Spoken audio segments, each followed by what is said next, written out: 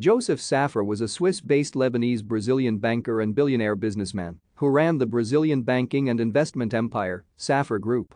He was the chairman of all Safra companies, among them Safra National Bank of New York and Banco Safra headquartered in São Paulo, Brazil.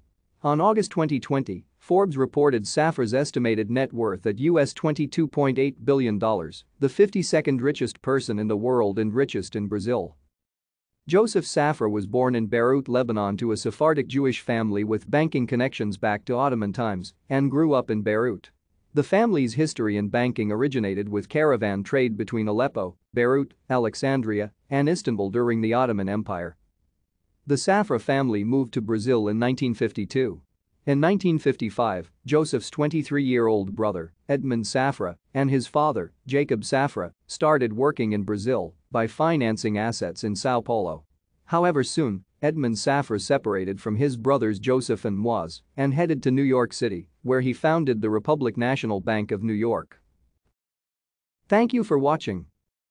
Like and subscribe if you would like to view more of our videos. Have a nice day.